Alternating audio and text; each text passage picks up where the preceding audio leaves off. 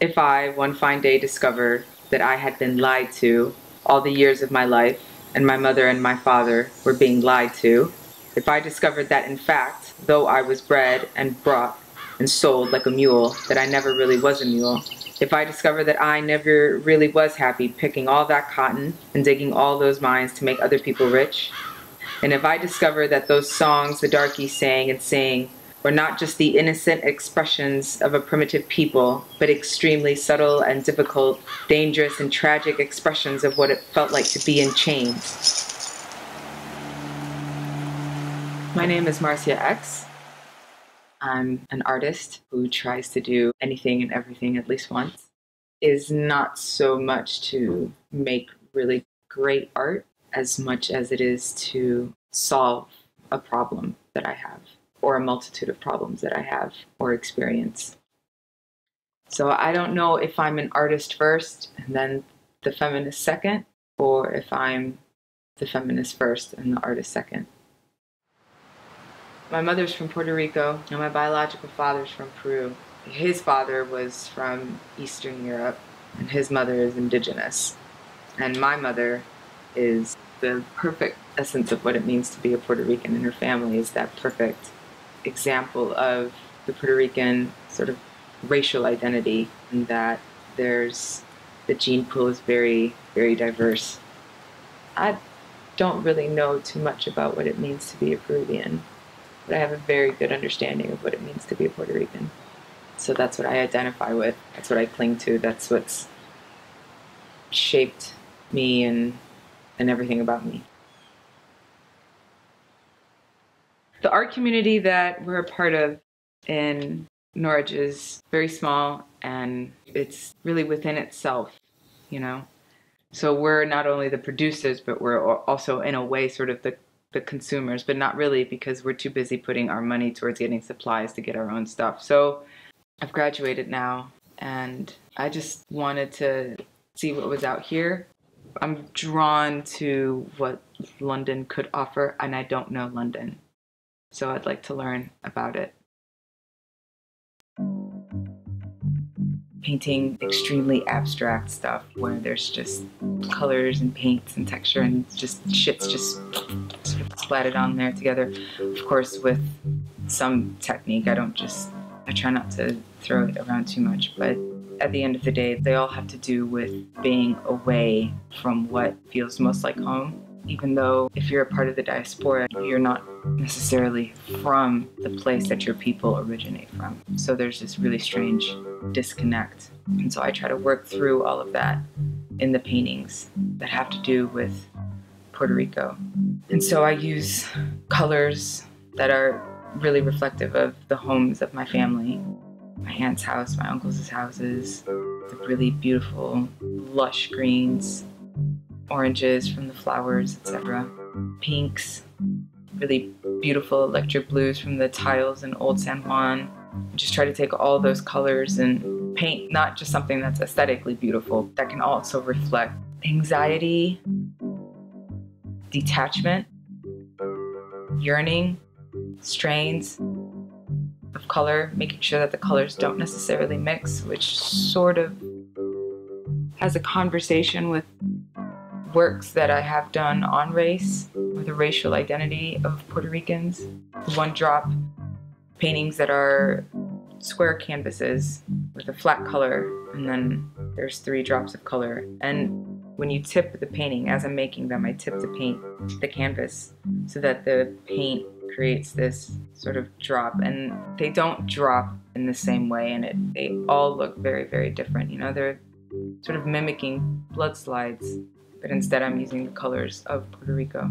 And it's not just about Puerto Rico, it's about the United States, about how the government has historically and in a contemporary sense put in place this legal and social practice of identifying oneself racially and ethnically. So a lot of Latinos, a lot of Dominicans, a lot of Cubans, a lot of Puerto Ricans like myself sort of don't know if we're Black. Some think that they're white. Some just don't know. The consensus for a long time didn't allow for one, especially as a Latino, to be able to readily identify themselves. A cultural identity that is technically a false consciousness that's been imposed on people. I mean, we're othered before we even sort of have a language to describe ourselves or understand ourselves. We're already othered. I made this. This is when I decided Paul Mooney said this thing for a Dave Chappelle episode. It doesn't really get much more accurate than that. This is Audre Lorde. Some problems we share as women, some we do not. You, white women, fear your children will grow up to join the patriarchy and testify against you. We fear our children will be dragged from a car and shot down in the street, and you will turn your backs on the reasons they are dying. My work, it starts from the self. It starts from my own personal experiences. What I remember, what I go through now, what I see, what I feel. But at the same time, it's, you know, these things that also inform not just myself, but my practice. It's just a part of the American experience, really, is having to see this and deal with this, not just from afar, but it's a part of our history. It's woven into our consciousness. If it's not one thing, it's the other. I think a part of our problem in assessing racism, which is what we're talking about, is racism, is that it's so normalized in our language and visual culture, and how we say even the most simplest things, you know. My glasses broke, so I need to put wires together to fix my glasses. Oh, it looks pretty ghetto. Where does that come from? Why do we use that? Well, we associate ghetto with blackness, and so much of our language, especially in America and here as well, is rooted in anti-blackness, and we just don't even realize it. That's at times difficult to come to terms with, or to even realize that what we're saying is so normalized. We don't understand the destruction of our own actions. And even as a woman of color, I've had to consistently remind myself that some of the things I have done were anti-black, and I just didn't realize it, you know, just sort of going with the flow, especially living in the South. You just go with the flow and you don't even realize that you hate yourself until it's too late. And then what? Then you have to unlearn all of it. We're having a conversation about the N-word and who's allowed to use it in what context. It's strange because there's enough conversations going around about the N-word, but not enough at the same time. Man, I don't want to sound like Oprah and be like, oh, hip-hop totally ruined, you know, the N-word or whatever, but I think hip-hop has had a huge part in letting that language run amok, you know? Because I lived in the suburbs, and so, you know, I see like these white kids in the burbs that have like never been to the inner city or really hung out with black people using it because Tupac says it. Well, I could give a fuck if Tupac says it. Eminem doesn't say it, right? It's like Quentin Tarantino always is using that word, right? And he's always got somebody in one of his films using it, or he's using it like he did in Pulp Fiction.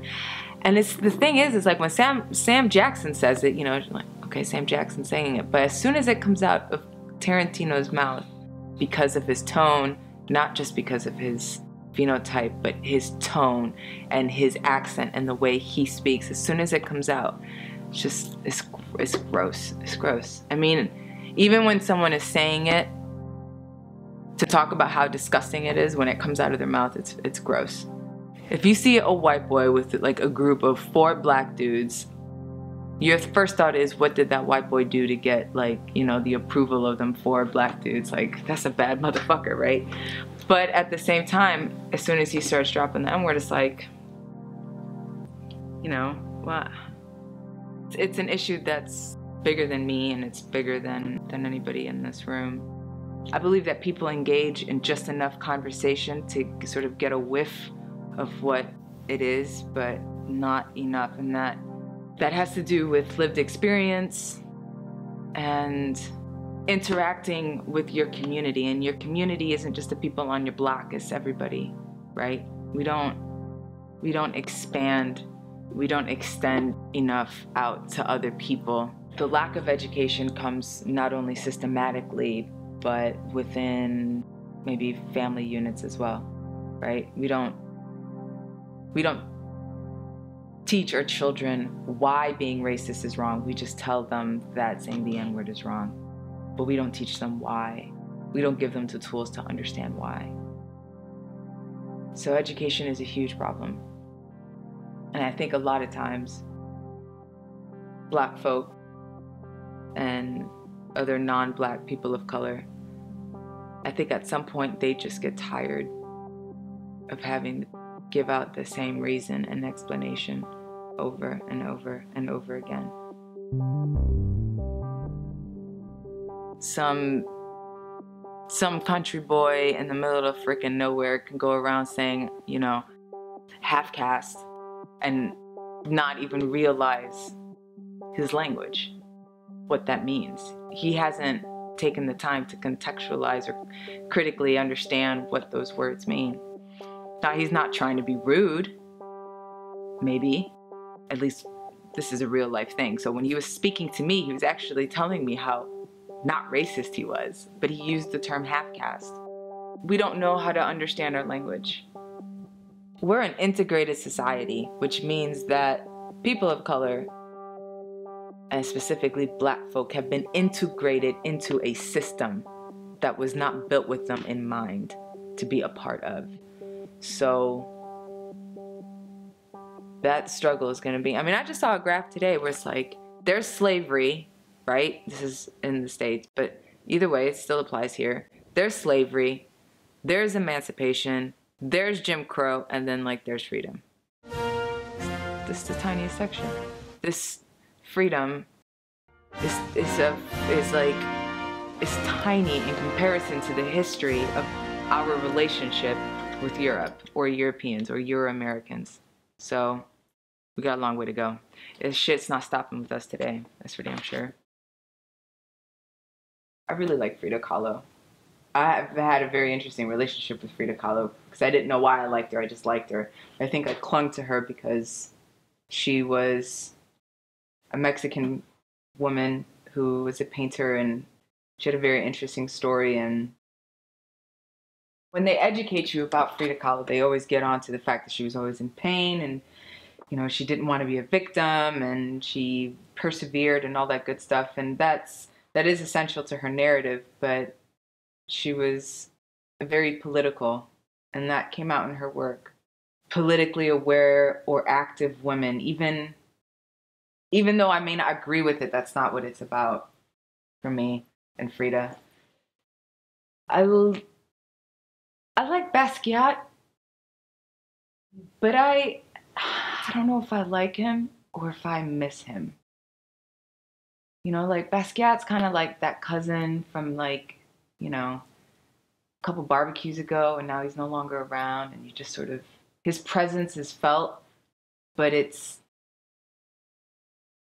really, I don't know, abstract. But he seems to be resurfacing. At least his iconography is resurfacing. His importance in painting is resurfacing. But you don't get to see any of his work, do you, really? Because, you know, like Jay-Z might own it, or some guy in New York has a whole bunch of them. Yeah, one that comes to mind is Jean Grey, who's a rapper from New York. I spit Krylon when I speak, I spray my name on it. I really like that. She also says another couple things, but they might be too intense for this interview.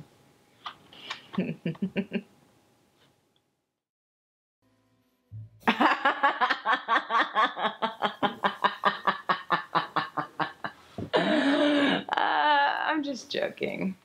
Seriously, though.